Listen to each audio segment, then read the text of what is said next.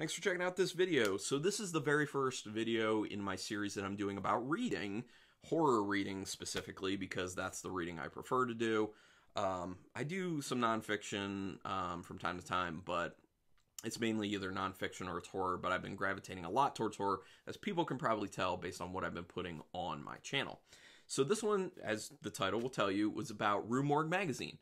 Now, this is kind of the thing that re-sparked my interest in reading and really sparked my interest in horror reading. I've been reading this magazine now. I think this is my 11th year being a subscriber to this magazine, so I've been with them for a long time. So obviously I've really been enjoying their stuff. And prior to starting to read it, my sisters had actually gotten me like a little trial subscription at one point for a Christmas present, and I was like, oh, cool, because it's a magazine I had seen in like Barnes & Noble on the shelf, and I would like take it down while I was there, and I'd look through it and read a little bit of it, but I always felt kind of embarrassed about owning it. I didn't want to own it, because that was at a point where I wasn't really like comfortable with my horror interest. Like, there were a lot of people in my life and just people I've known in general who are kind of like, oh, you like horror? Like, oh, horror's the thing. So I wasn't like very, in a sense, like out about my horror love, which obviously that's changed a lot in the decade plus that's passed since then. So my sisters kind of took that little bit of a leap for me to be like, here, you're going to get this at your house. And once I started reading it, I just couldn't stop. And I'm like, there is no way I'm going to not get this magazine anymore. So I kept going and going and going. And in my 11th year subscribing with them, it's been an awesome ride. There have been a lot of changes over the time. Even, I think I've been through 3 or 4 editors for the magazine now. The current editor is an amazing individual. Her name is Andrea Subasati. And it's a magazine that's always been very intellectual. They've had a lot of pieces that look at horror from a smart perspective, like a lot of in-depth analysis that you really wouldn't think about if you're coming into it and being like, oh, horror is just for scares, horror is just horror. No, they really delve in there, and there's a lot of really smart stuff that you'll be reading these articles and just being like, wow, I didn't even think of that, and oh my gosh, like the meaning behind these things, it's insane. So the writing is outstanding. It always has been. But under Andrea Subasati, I feel like she's elevated the intellect of the articles a little bit more. Like, it's just that next little step of bringing it up. And it's cool. And each editor, when they come in, they'll kind of make their own changes. Like, different sections will go away, and some new sections will come in. And, you know, there's good and bad with that. You know, sometimes you get attached to something and it ends up going away, but then you have something new that shows up that you're like, oh, I actually really like this, or some new stuff that shows up that you're like, so, you know, I mean, I don't read cover to cover. At one point I was reading cover to cover, but I started to drop some things that weren't 100% my interest. So this is the one I'm working on at the moment when I'm shooting this. This is the March-April issue. So that's another thing that used to be monthly. It was one every single month, except it was one for January and February jointly, so they could kind of have a little bit of time off, and then it was one every month after that. But then they ended up cutting down a few years ago to just one every other month. So all of them are like January, February, March, April, you know, so on. So this is the March, April one. As you can see, it's got Inspection on there, which is a new book by Josh Malerman, which... spoiler, kind of, not on the books. I will be doing videos on some of Josh Malerman's books, reviews, because I've been reading his stuff and I'm really enjoying it. So they'll always have really awesome artwork on the front with whatever their cover story is, and for this one it was the new book Inspection by Josh Malerman, but also just kind of talking a little bit about him as an author and how he kind of got into it. And there's actually a really cool thing in here. Let me see if I can find it off the bat, where he did a special, like, poem about his relationship with horror. It's really interesting. Here you go, if you want to... Oh, sorry, I hit the microphone. If you want to pause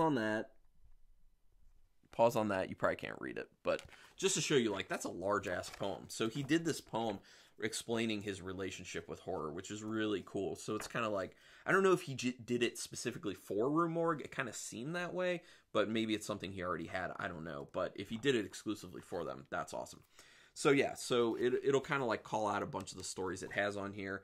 Return to Pet Cemetery, it's talking about the new Pet Cemetery remake. That was a really cool article, including, I love cats. I have a really awesome cat, and so to see this as their main picture of Church the cat from the new one was pretty awesome. I'm like, oh, cat, sweet. And a demonic looking cat, even better. So yeah, New Dawn of Black Horror. So there's an article about you know, the new movement with a bunch, mainly spearheaded by Jordan Peele with black horror films, but also talking a little bit about history of black horror films. Talking about a reissue of the movie Invasion of the Blood Farmers, which I don't know, I've heard of, but I don't know a whole lot about. So Severin Films had put out a Blu-ray of Invasion of the Blood Farmers just recently. So I was reading an article about it, and I was like, can I get this through like Netflix DVD? And I can't. They have a great selection on Netflix DVD service, but I can't find Invasion of the Blood Farmers. So I bought, after reading this article, I legit went on to Severin's website and bought that Blu-ray because I'm like, I really want to watch this because it sounds so terrible. It sounds so terrible, but I love awesome terrible, and it sounds awesome terrible, so I bought that for that reason. Yeah, so they're in their 21st year, as it says right here. So they've been going for a while.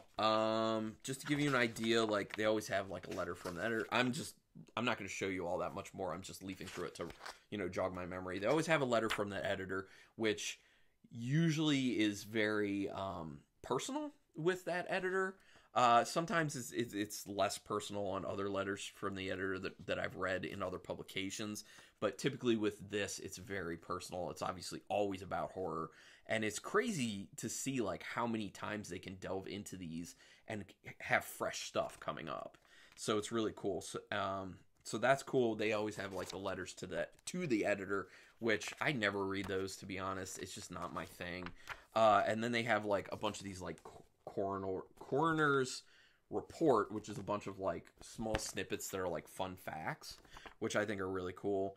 They have like some social media type stuff where they interact with people, where in the back of the book, or in the back of the magazine, they'll have like an article about like verses, and this is relatively new since Andrew Subasati started as the editor, where they'll have one main topic, like what's this one? It's has social media made the fan experience worse? And then there's a writer who will argue yes and a writer who argues no, and then on social media people can go and vote who was more convincing, basically. And that's cool. And then they'll put the results of those votes in here, which is great. And then they also have some other social media stuff they do. One of the things I don't like about this magazine is and it's just a personal thing for me, it's this section right here called Monstro Bizarro, and it's like cryptozoology stuff.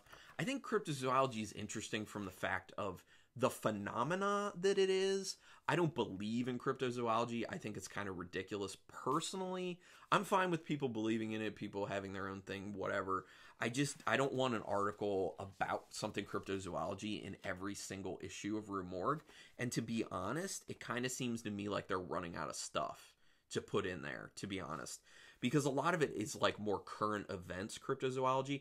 If they were to start making the article a little bit more of like, here's a backstory on a cryptid, which is, for people who don't know, a cryptid is one of the creatures in cryptozoology. And cryptozoology is just like creatures that a bunch of people think exist, but it's never been proven. So like Mothman, Jersey Devil, Bigfoot, Yeti, all Chupacabra, all that kind of stuff. So yeah, I just haven't liked where it's gone, because sometimes they even are just talking about like cryptozoology related movies, and it just kind of seems like they're running out of stuff. But like I said, if they would go back and they would just be like, here's the origin of this cryptid, and just do a series of those, I'd be more interested in that because it's like lore to me. You know, I don't want to hear about the current events of it, but that's just a personal thing.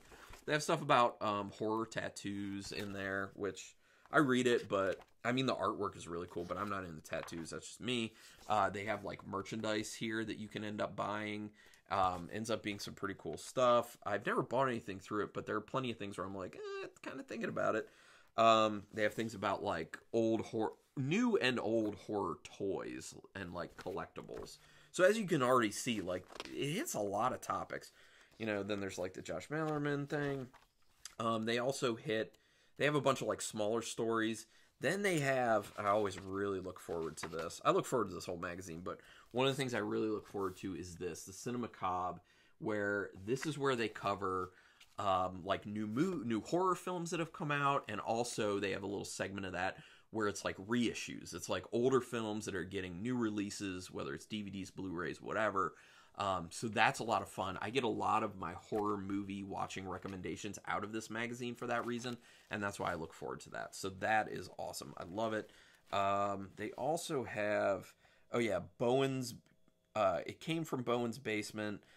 This guy just kind of talks a lot about crappy horror movies, but like crappy fun horror movies. So that's another really good place to get ideas if you're into like crappy horror. And he writes from more of like less of a intellectual, less of a technical writer perspective, and more of like an editorial style where he's just kind of like trying to be a little bit funny and give you some information at the same time. So it's pretty entertaining. I dig it.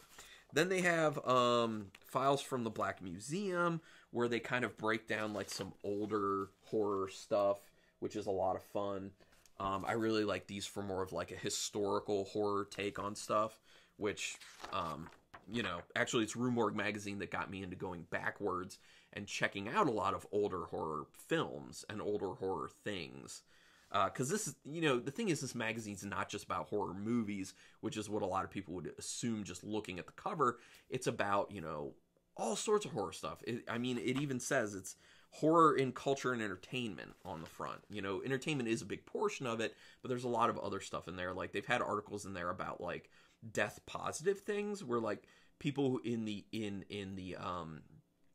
death industry, like morgues and grieving services and things like that kind of talk about like what's going on with changes in funerals and things like that. And yeah, that seems like kind of crazy dark and everything, but for a person like me, it's kind of nice to read those things because I'm afraid of death.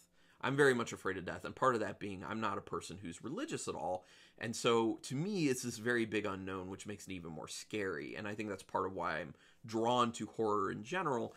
And when you have these articles about death positive stuff, it kind of eases my mind a little bit about dying, because we're all going there.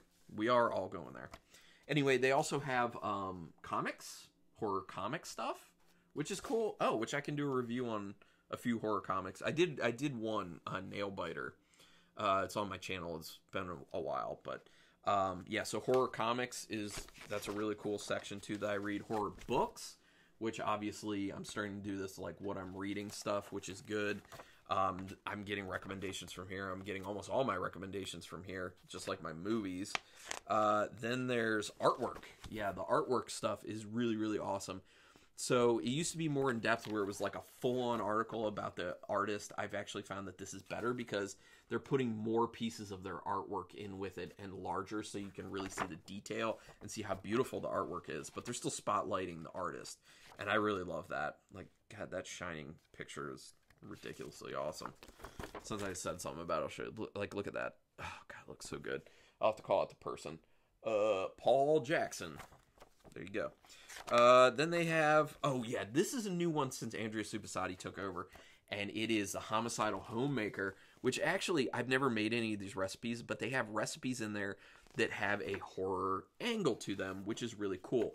The person who is a Homicidal Homemaker also has a YouTube channel. Look for her, just Homicidal Homemaker. Her videos are a lot of fun. So if you're into cooking and you want to do it from a horror angle, that's a good thing to do. Then they have music. This is actually something I started skipping. For a while when I was reading cover to cover, I was doing that. But I just don't care that much about horror music, especially not new stuff. I'm more into listening to stuff I already know. I'll listen to something new here or there, but it's usually not going to be horror related. But they do have a little section that they started doing about horror podcasts. So that's really cool. I do read that little bump out that gives me an idea of what horror podcasts I can listen to, because I'm open to that stuff. Then they have a little more in-depth like horror music thing where they'll kind of showcase like a whole article on a band or something like that. Video games. Horror in video games is a big thing ever since like Resident Evil pretty much and Silent Hill. So they have horror video game reviews, which I find very fun because I'm into video games, and I'm definitely into some horror video games. And then the end is, like I said, that versus thing. So that's kind of it. Actually, I'll give you just a sneak peek. I'm behind, so I already have my issue for May, June, and it looks good. And the interesting thing about this, the funny thing about this, is the main story, once again, is a book. It's Nosferatu. It's about cars that kill. It's written by Joe Hill, who is Stephen King's son, who I've never read any of his stuff except a comic book called Lock and Key, which is phenomenal. But I was actually at a Barnes & Noble recently, and I had this book in my hand, and I was debating on getting it. I was there to get another book, but I was looking at this book, and I was like, and then I was like, I know it's going to be the cover story for Rue Morgue, so let me read that first, get an idea if it's something I do want to pick up and read, and we'll see. I do that because I'm very choosy with what I want to read, just because of the fact that I don't read a lot, and I'm a slow reader. So, like, literally this magazine, I usually will just read when I'm about to go to bed at night, because reading also helps make me tired. So I'll read for like a half an hour or something before I go to bed. Not every single night, so getting through a magazine will take me a while. As you can tell, it's one issue every other month, and I can't keep up at the moment. But that's because I do other stuff as well. But anyway, in summation, I love Rue Morgue. I think it's amazing. If you've wanted to get into a horror magazine, that's the one. I was never really big into Fangoria because I thought Fangoria focused a lot more on just film stuff, and the writing to me was always more face value. It was more at the surface, whereas these people at Rue Morgue are going so much deeper, and I love the intellectual writing around horror. So that always kind of spoke to me. But from what I understand, Fangoria went away, and now it's back under new ownership. What I've heard is that it has gotten more intellectual as well. So maybe down the line I'll kind of look into that. Maybe not. I don't know. But just throwing that out there. But I love Rue Morgue. People, go get it. I think for 2-year subscription, it's like, in the United States, it's like 70, about something like that, between 70 80, I think. Don't quote me on that, but check it out. Yeah, if you want to read some good horror stuff, that's where to go. Anyway, thank you for checking this out. Please hit that subscribe. It would mean a lot to me. Hit the notification bell so you know when I'm dropping videos. I'm doing more of these reading ones that will be coming out. But thank you so much. Put some comments down there if you have any. And until next time, keep it brutal.